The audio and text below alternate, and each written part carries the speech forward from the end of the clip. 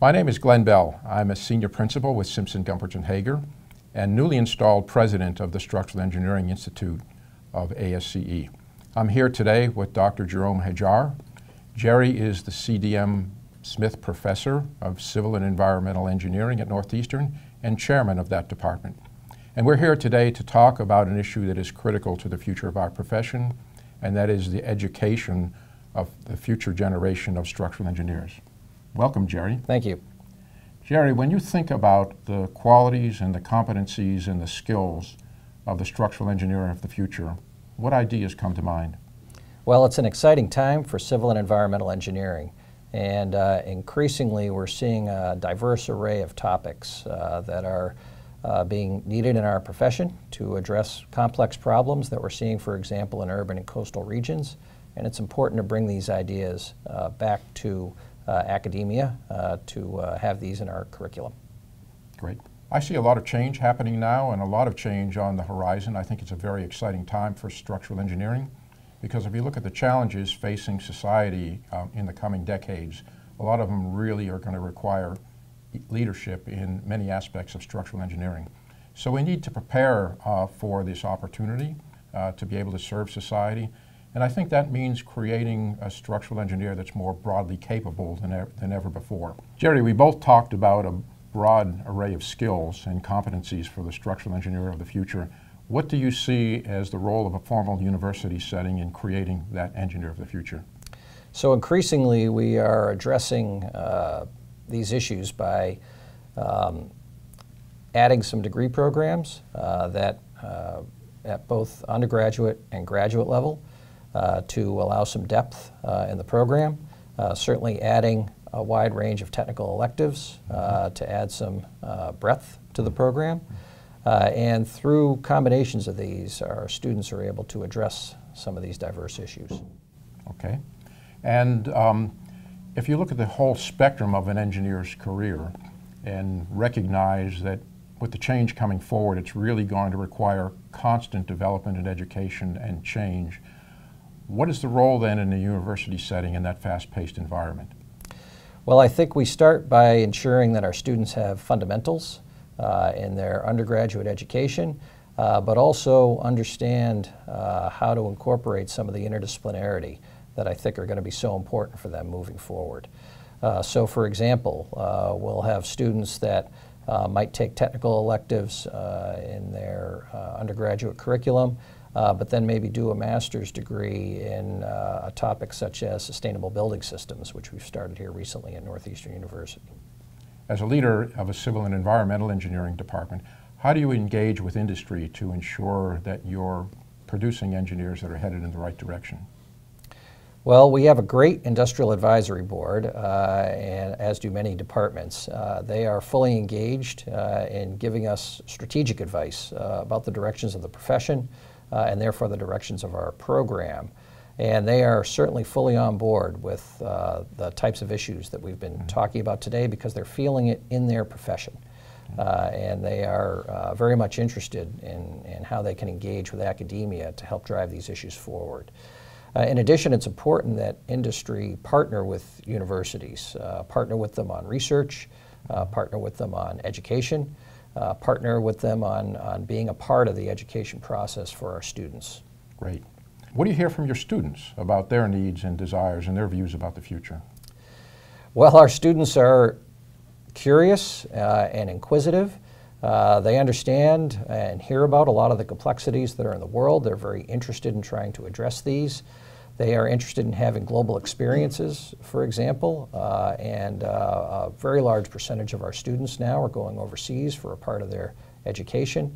They're interested in having service learning opportunities that are quite relevant, really going beyond the nature of the extracurricular activities that we've had in the past.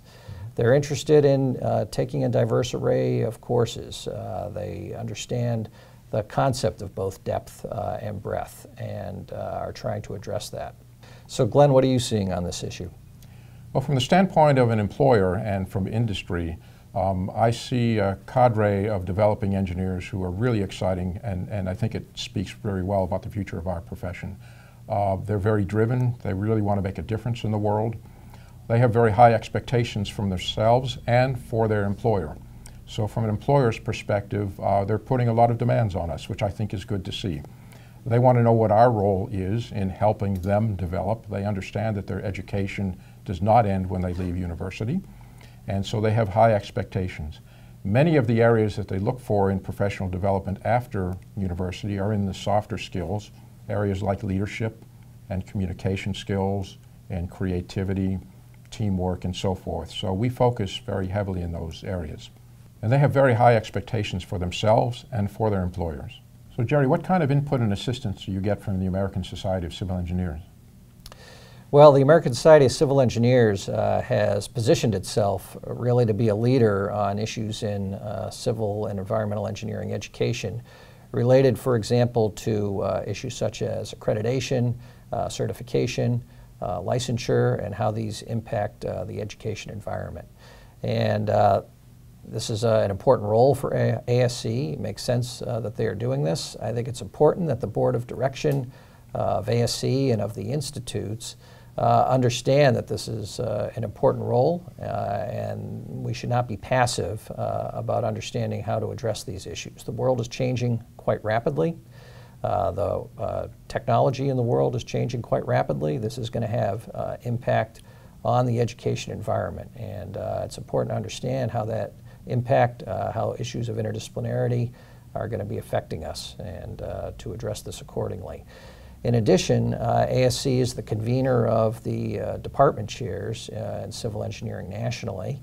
I currently chair the ASC Department Heads Coordinating Council, which convenes the department chairs at a yearly conference. And through this, it's been an excellent environment for discussing these issues, sharing best practices, and thinking about how ASC can best help.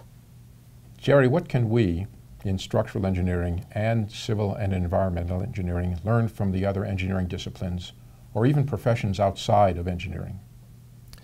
Well, certainly I think there's much that we can learn from some of these other disciplines and professions. For example, there is a culture of innovation and entrepreneurship in many of the engineering disciplines. And indeed, in civil and environmental engineering, certainly in structural engineering, we have a lot of innovation that goes on. Each of our projects is essentially a new design, a new creation.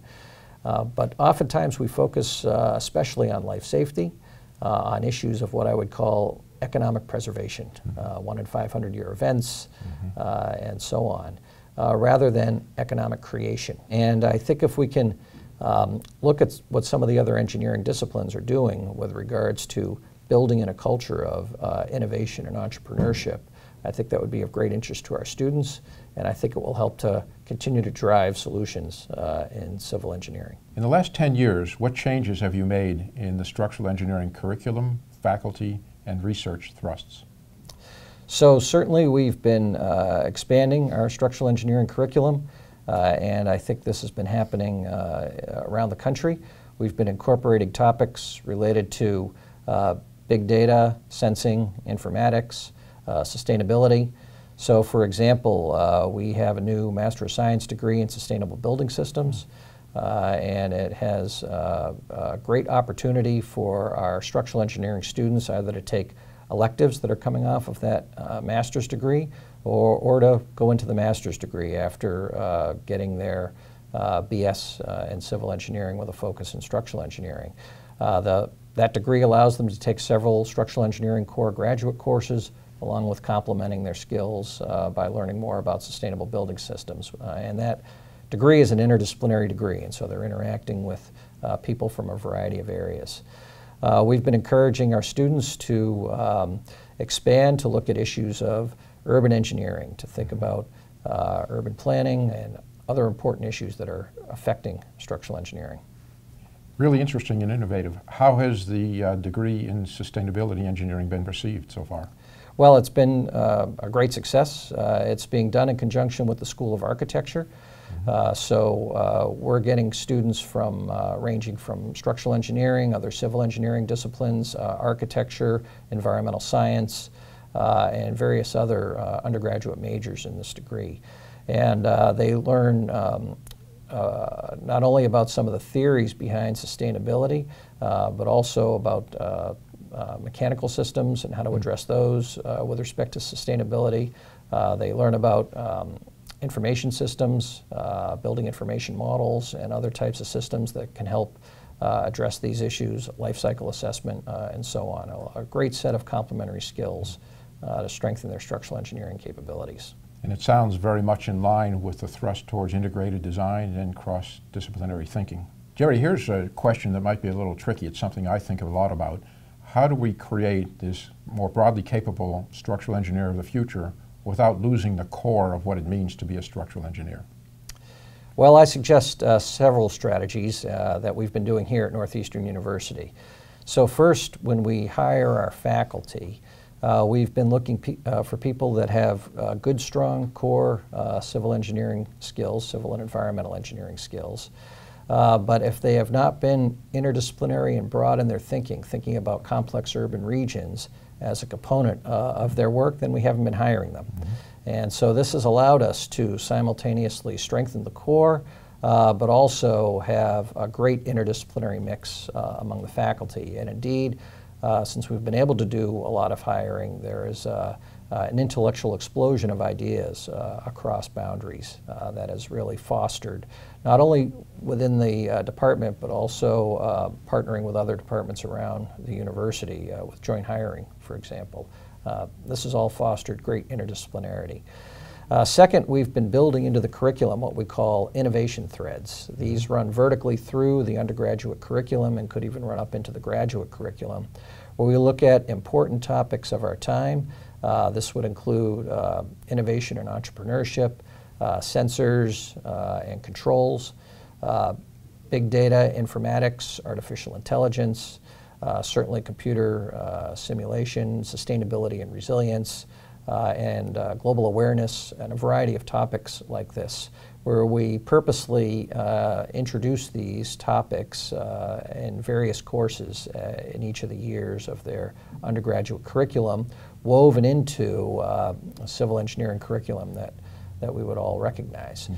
This has enabled us to expose the students to these important issues and get them ready for the increasingly diverse issues that they'll be seeing out there. Right.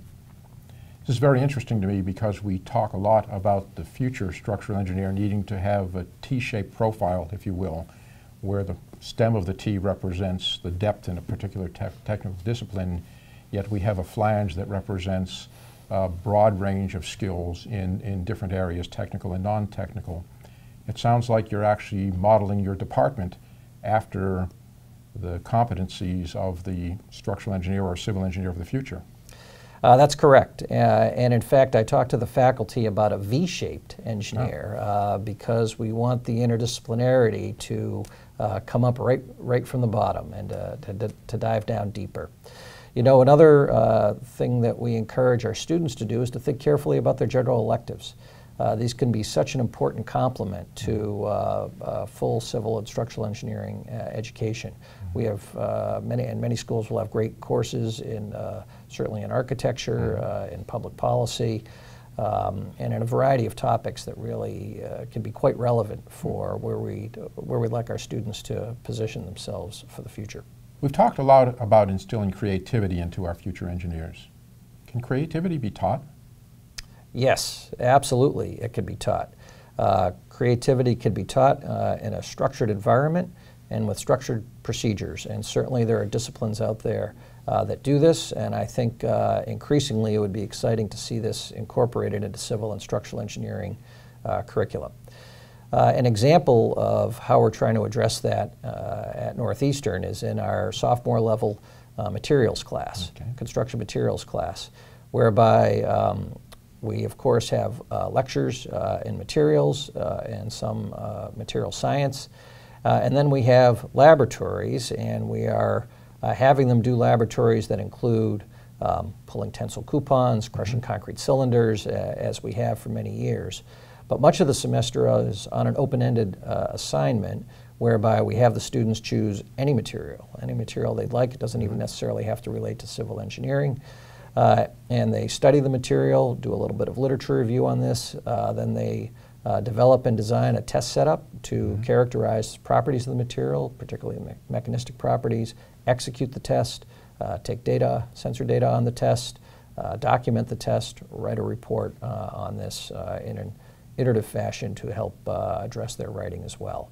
And through this, with the students working with each other, they learn about a very wide range of materials, and then as the semester goes on, start to see the relevance of how many of these apply to civil engineering.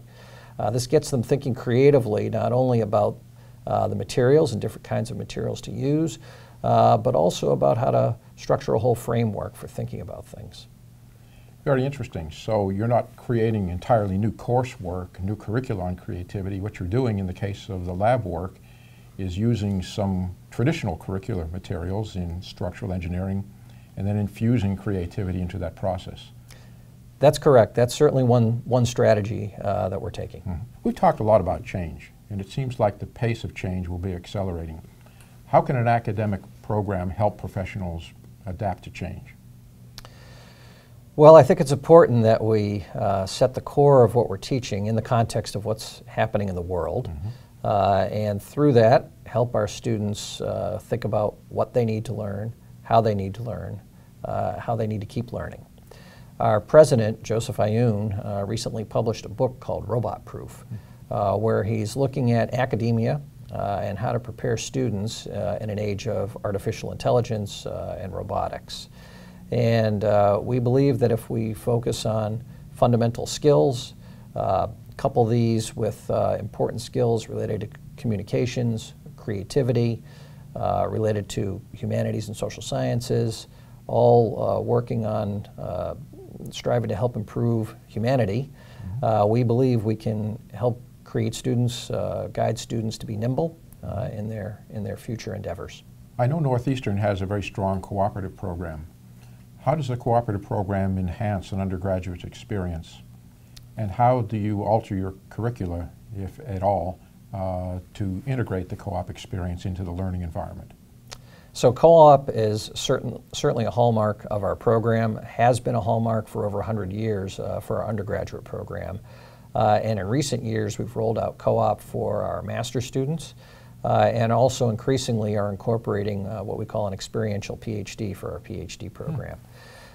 In co-op, our undergraduate students, for example, do 2 or 3 6-month co-ops at employers as part of a 4 or 5-year undergraduate degree. And so, for example, they'll all be together freshman year and half of sophomore year, and then we divide the class up, and half of them will go out to work for 6 months while the other half are in school, and then they flip. And so to make up for some of this time with employment, they're going to school for half of the summers as well. And so it's a major commitment on the part of a university. We have 2 dedicated co-op coordinators in our department who are faculty who help work with the employers to understand their needs and match them with the student interests and the student needs. And as I mentioned, doing this as well now for our master's students.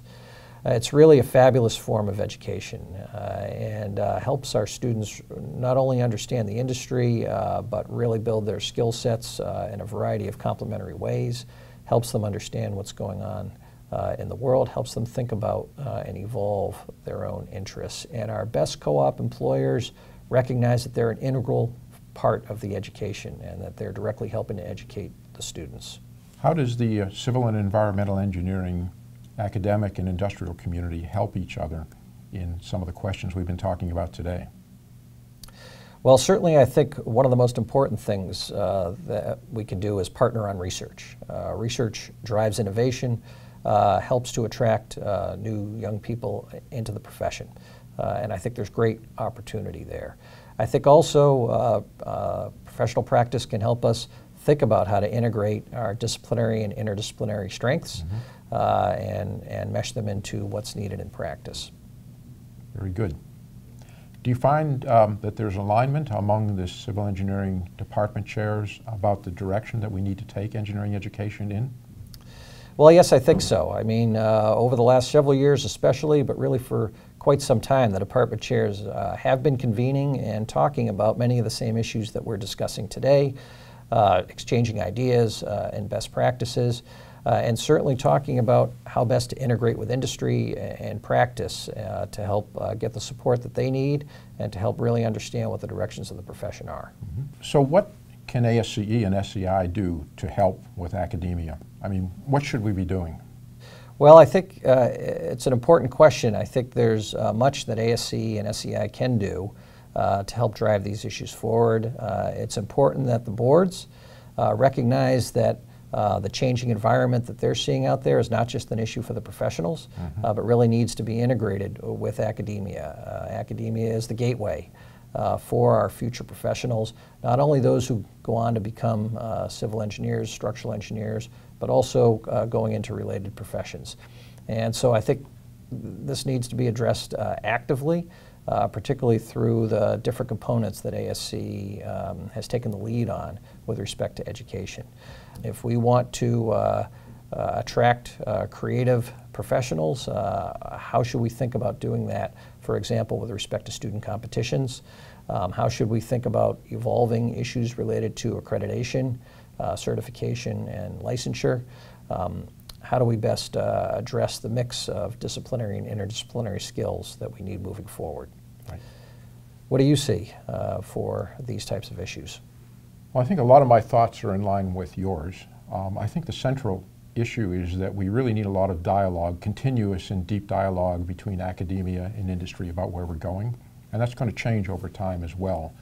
But if we understand that things are going to be changing rapidly, and if we accept the fact that a career in structural engineering like never before is going to require continuous learning, what we really need to do is sort out in a partnership what our expectations are from a formal university setting and everything that comes after that, the employment experience, continuous education and learning, etc. I really don't think that we have a good understanding of that right now, and that leads to perhaps some inefficiencies and lost opportunities and so forth. So I think the leadership in ASCE and SEI can be the catalyst for that ongoing dialogue. Jerry, it's always a pleasure to be talking with you about the future of structural engineering. I think that Northeastern and its students in SEI are very lucky to have you. Well, thank you. It's always great to be talking with you about these important issues. Thanks. It's been fun.